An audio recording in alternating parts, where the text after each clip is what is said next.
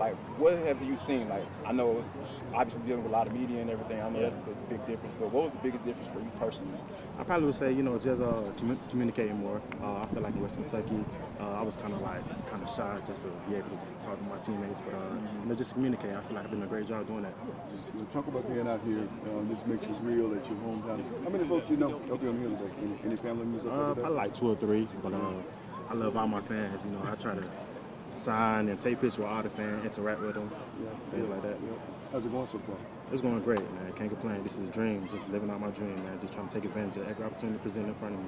It's not every year that you get 2 guys in the same position group coming in the same draft class. Can you kind of tell me about your relationship with AK and how y'all kind of get along together? Oh, me and AK, we have a great relationship. We just like brothers. Sometimes with plays, if I don't know it, he'll kind of help me, guide me through it. If you don't know it, it's kind of like the same way. But it's great, man. I love the guy to death. Yeah. Do y'all today was really the first day that I felt like we got to see more 11 on 11 stuff, and there were a couple times that y'all are out there together. And do you feel like that energy when you kind of look over to the side and it's like, oh, there's my guy? Yeah, I feel the energy. I just try to communicate with him, like, man, let's meet me at the quarterback. Let's get there, man. And it's great, man. He's just like me, same skill set. We just rushing, trying to get to that quarterback. Yeah.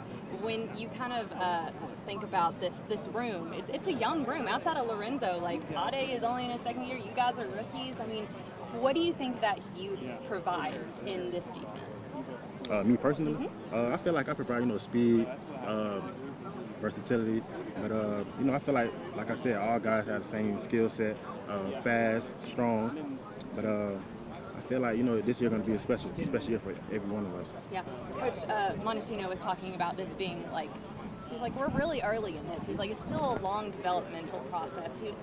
Where do you feel like you are in terms of the playbook, getting the install? I know Dean Pease has books on books on books of a book, but where do you feel like you are in terms of feeling comfortable in this game?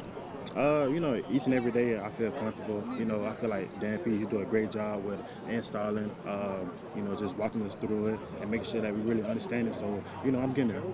And then Coach Montalcino, what's it like working with him? I know it's only been probably a couple months at this point, but what do you like about working with him, and what's his coaching style like? Oh, Coach Montalcino, man, he's a great dude. I love him to death.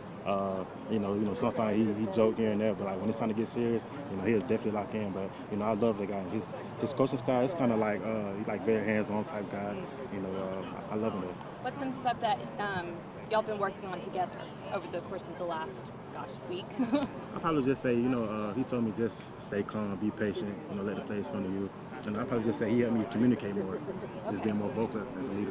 What have you seen from the rookie receiver, Drake London? What have you been seeing him out? Oh, Drake London? Oh, he's a dog. I ain't gonna lie. I can't wait for the season. Like, even on Madden, when I play Madden, I use Drake London. Use his skills every time. Like, dude, he's a baller.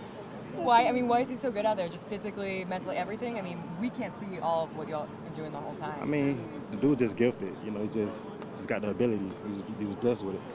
And what are you seeing from the 2 quarterbacks, Marcus Mariota and Desmond? Have you seen a difference? Is anyone kind of standing out to you yet, or describe what it's like? I mean, honestly, both guys, they do a great job, and I'm very excited just to see where they go with the quarterback competition. It's great though. Did it feel any different with the fans out there? Like a little extra juice from the guys out there pushing it a little harder today, or? They did though, especially with the fans. Especially with the fans out there. I feel like it gave the team more energy, and who was just out there competing. Appreciate it. Thanks, DeAngelo. Thank you. Appreciate it.